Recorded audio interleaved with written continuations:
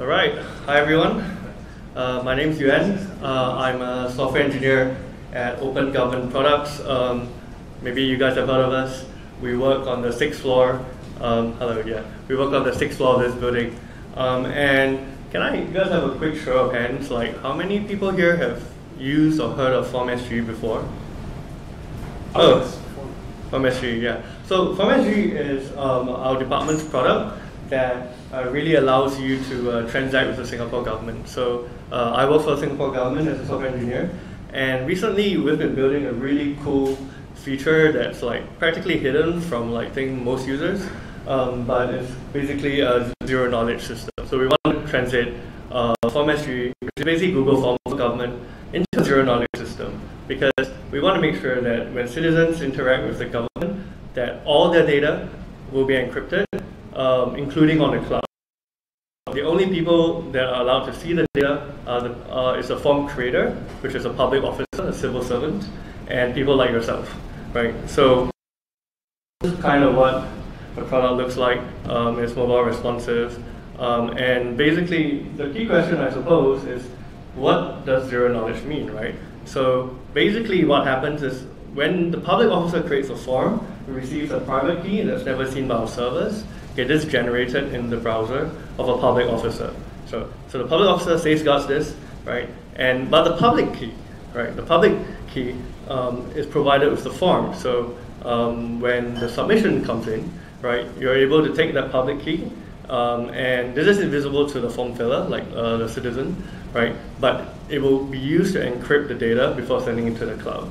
And the cloud has zero knowledge of the data it's storing. So it doesn't matter if NSA has a backdoor. No, it actually does. But yeah, we try and minimize the information over the network. So we make sure that only the browsers can decrypt the data. So you might be submitting something really sensitive, like your NRC, or maybe this is like a form about maybe AIDS sufferers would be filling in, right? So it's really important that the data that you transact to government is encrypted, right? And what happens when the public officer wants to retrieve the data is that they have to provide this private key to decrypt the responses. Right. So what does the UI kind of look like? So this is like what happens when you create a new form. You type in a form name. You have to download the private key. You build and submit a form as usual as a public officer, right? And then you decrypt the responses by supplying the private key, which you can upload, right? So all this sounds really cool, and encrypting and decrypting is, I think, familiar to many of you here. But one feature that we really struggled with for a while is the so-called export CSV feature, because as a public officer, when I want to download a large volume of responses, right, I need to be able to collate all the data that I have in the system, right? And this button in the top right here is deceptively simple looking. However, it's actually really tricky to implement because it requires a lot of heavy CPU cycles to decrypt every submission, and it actually pushes the bounds of the browser performance, like memory, in terms of memory, CPU. In fact, when you try and do it on mobile, the device actually heats up, right? And we really don't want this. It also pushes the bound of UX because there's a long waiting time. If you have a very large volume of submissions, you can have out-of-memory crashes and battery life drain. So the talk will mainly focus on how we optimize this using some of the technologies that the previous talk was actually sharing. But that's really interesting. So what happens under the hood?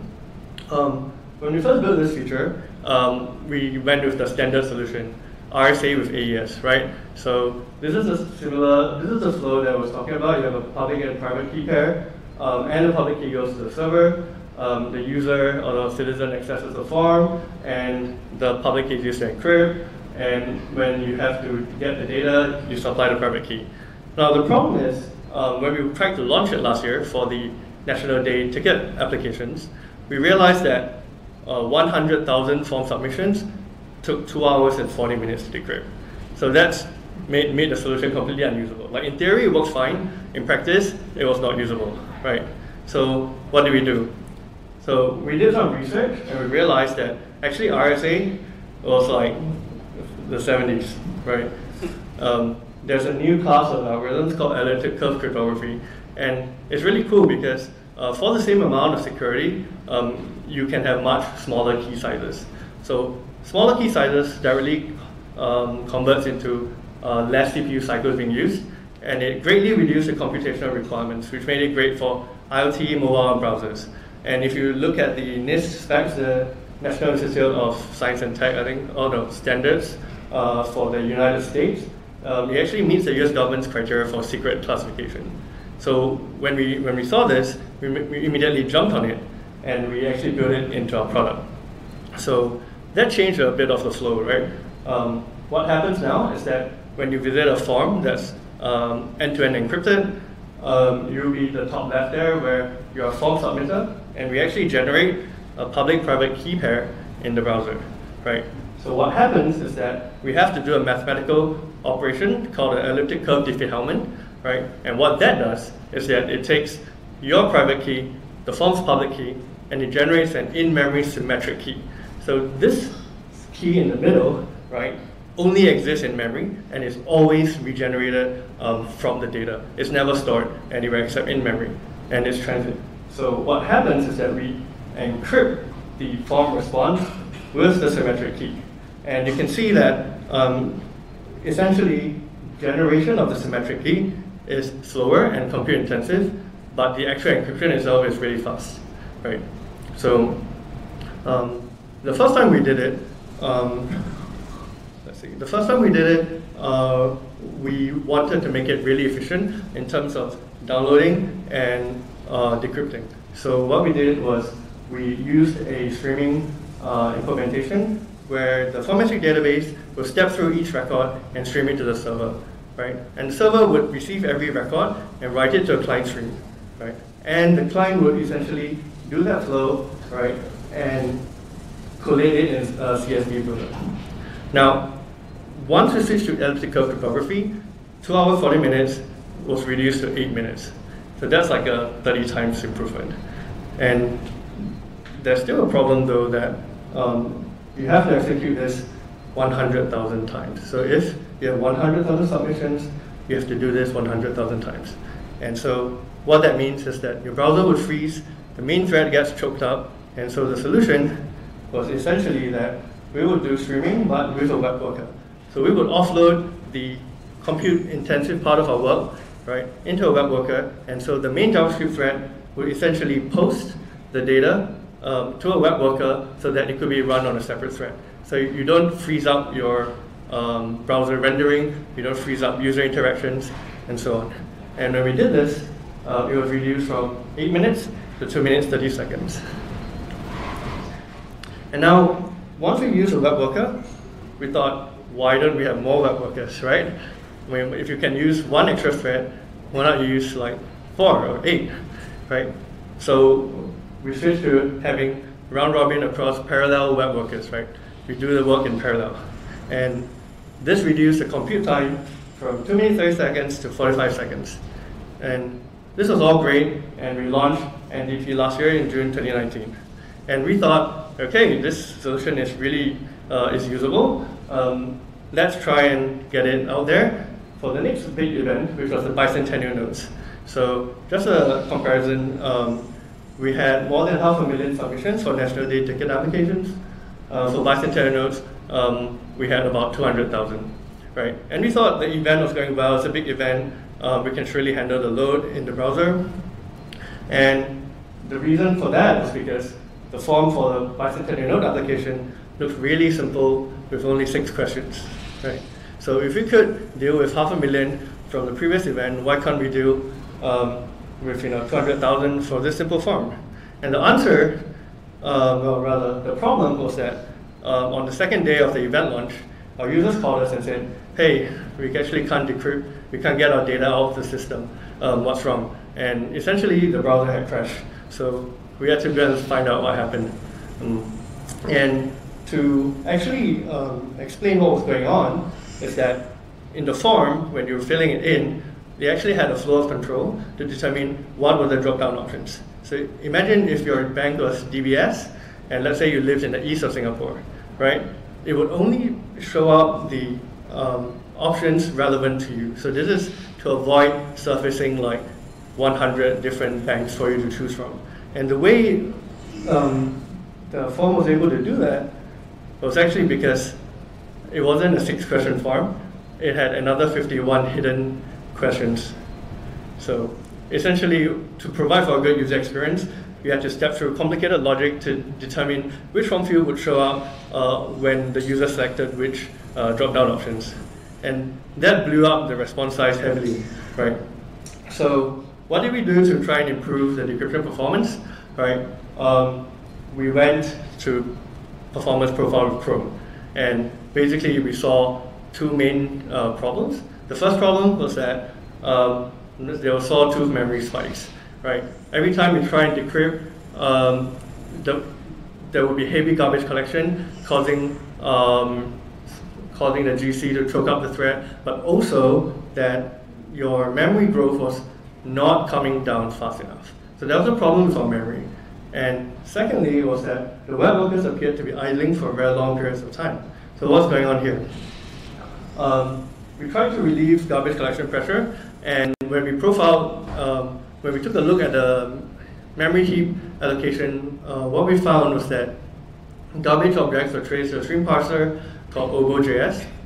And what obo.js does was that it would actually parse from a HTTP stream the objects that it could find before the download had completed.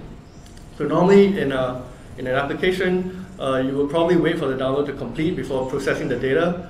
We thought that why don't we do it as the data is coming in so that we could make it faster, right? The downside was that there was, in the heap space, there was a lot of objects being created as the stream was being parsed. So our workaround was essentially to have our server return new line delimited JSON.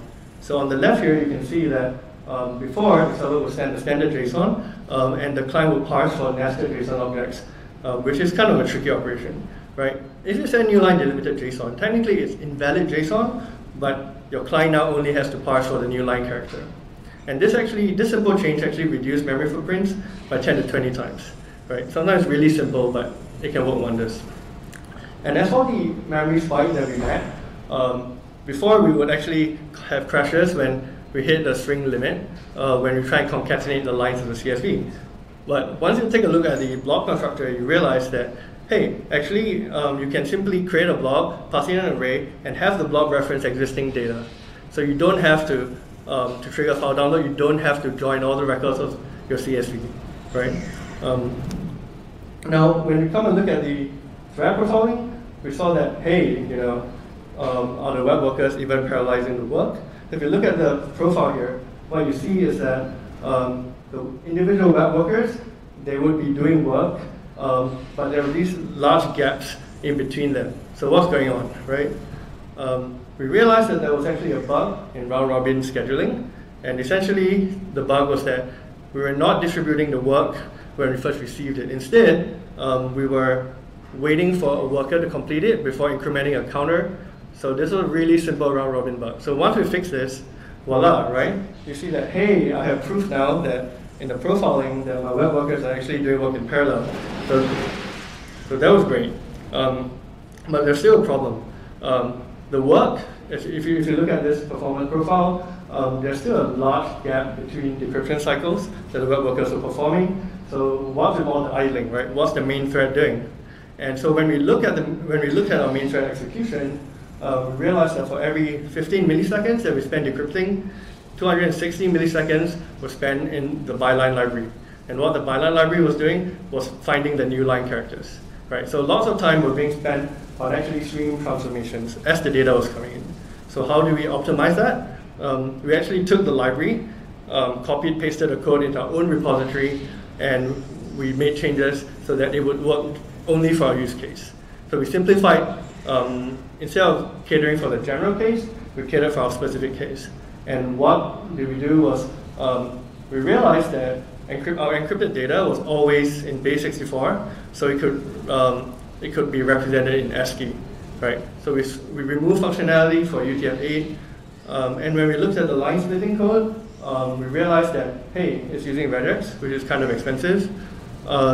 It's catering for carriage returns, which we're not sending from our server, right? And Unicode line boundaries. So these are all features that we did not need. Our server only sends new line delimited and no other characters. So we pruned all of that out, and what we realized was that it went from 266 milliseconds between decryption cycles down to 35 milliseconds, right? And so the total time for 10,000 bicentennial submissions went down to about 13 seconds from previously 40 seconds. Right? After we released the improvements to production, our users showed up to our office and were like, hey, let's see your fix. And essentially what happened was that we didn't realize it, but they bought a really old tablet, right? And this picture is just for demo purposes, but in the government, sometimes we have these cycles called tech refresh, where we improve or we swap out old technology for new ones, and not everyone gets the hardware at the same time, right? But with all these improvements, we actually made it work for a 4 GB Windows 7 Internet Explorer tablet.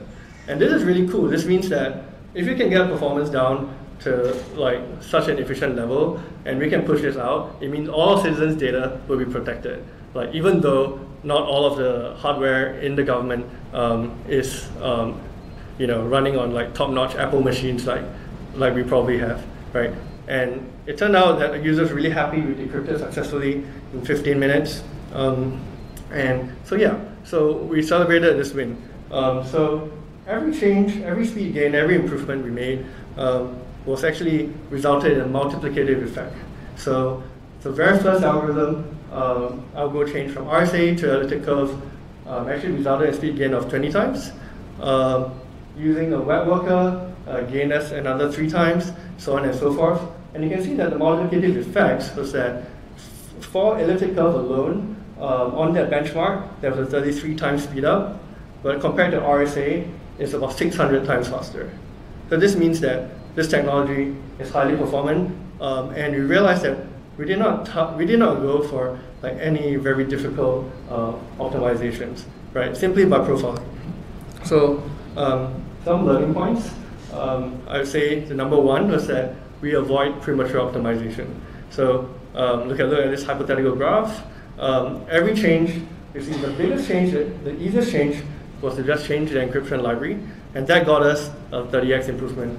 But every subsequent improvement we had to do required more and more expertise, more and more input effort. So I would say the number one rule is avoid premature optimization, right? Every time you copy code from a library into your own use case, you're actually taking on the maintenance burden, right? And it'll be easier to introduce bugs. So that's one point. The second point would be, I think, to avoid speculation and performance profile instead, because that's the only evidence that you have, right? Everything else is conjecture. So we had a lot of team discussions about what would it take to get this to work under time pressure in a production environment. So these are a bunch of famous lines that we said in the office, like, oh, we need WebAssembly for this. Actually, we didn't. Like the benchmark showed that it was already comparable. We needed to replace our string appends with array joins, or we needed to pre-allocate our arrays, right, by filling it with empty strings. So that's not actually how JavaScript works under the hood. Or we had to, say, move embarrassingly parallel tasks into our web workers. That we actually did that, but it only resulted in marginal performance gains, which didn't make the table you saw earlier. Yeah. So yeah, thanks for listening to me. That was essentially what we did to roll out this feature. It's currently in closed beta. We're hoping to roll it out by the end of this quarter, and I hope all of you will get to use it whether you know it or not. So thanks very much. I'm happy to take any questions. If you want the slides, they're available at this URL. So yeah, thanks very much.